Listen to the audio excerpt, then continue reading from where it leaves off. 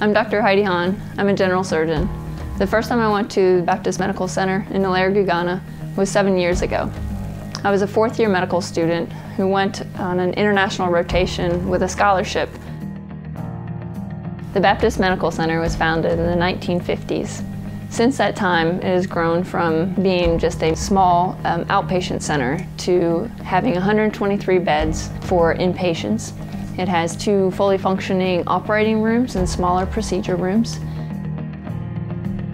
Millions of patients have come for treatment.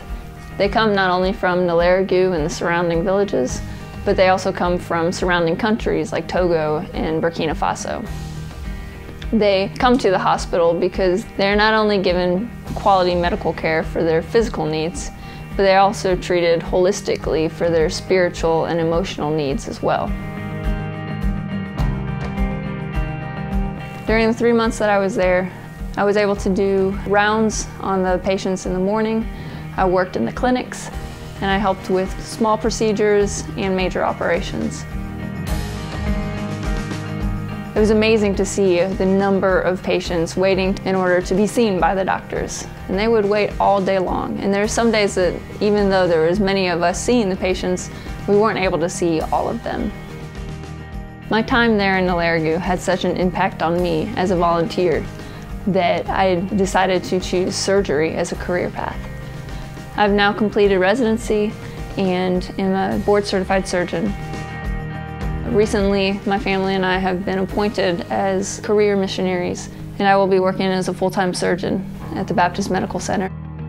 I would love volunteers to see what I saw and understand the great need that is there. They have an opportunity to speak into the lives of these people, to have not only an impact on them physically, but also with more spiritual and eternal significance.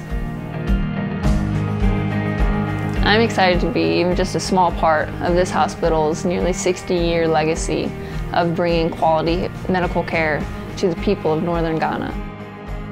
I invite you to come along with us and use your God-given talents to help those in need.